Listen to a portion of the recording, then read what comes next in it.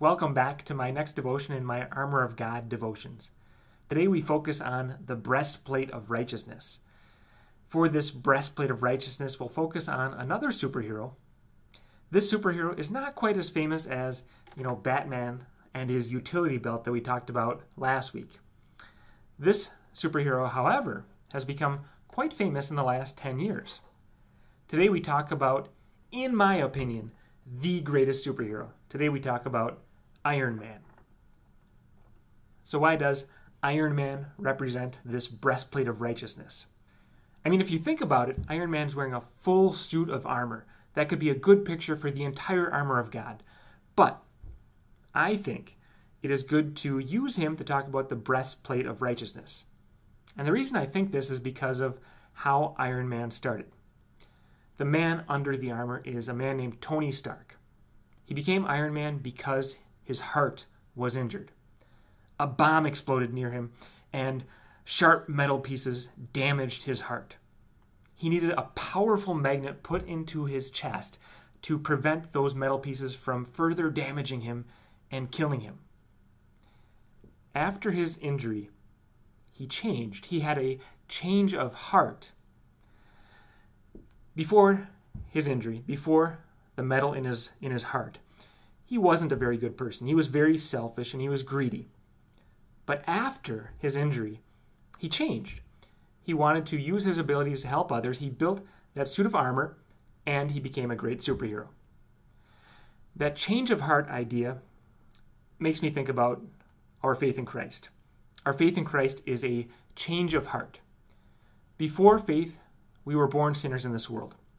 And because of our sin, we were not good people. We were selfish. We did things to help ourselves. And, that's really what many of our sins are. They do things to help us.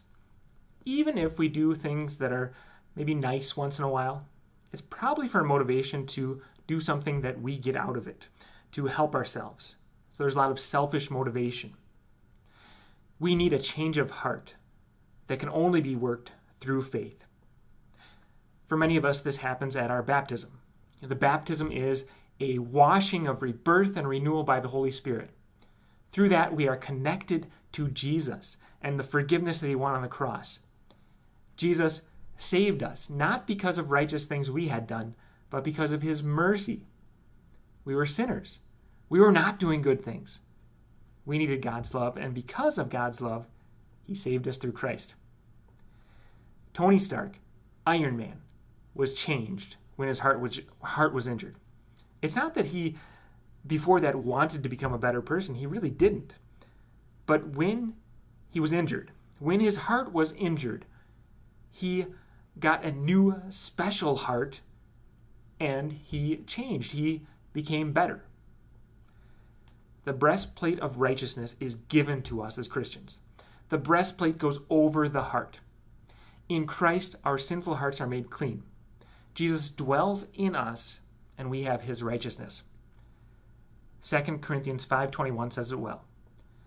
God made Jesus, who did not know sin, to be sin for us, so that in him we might be the righteousness of God. Now that we have this righteousness of Jesus, we are encouraged to help others.